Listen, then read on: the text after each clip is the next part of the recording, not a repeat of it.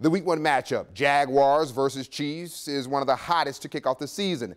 And the temperature for Sunday's game, according to our storm experts, will be smoking hot as well. We continue our Jags team coverage with Eliza Powell as she explains how to beat the heat. It's going to be the hottest NFL game this weekend for more than one reason. Jags are looking great out there, but the weather this weekend is going to be hot. So we've got some tips on how to keep cool. We're looking to get that home heat advantage and watch the Chiefs melt. But just a reminder, with that ice cold glass of beer, take a nice cold glass of water with that.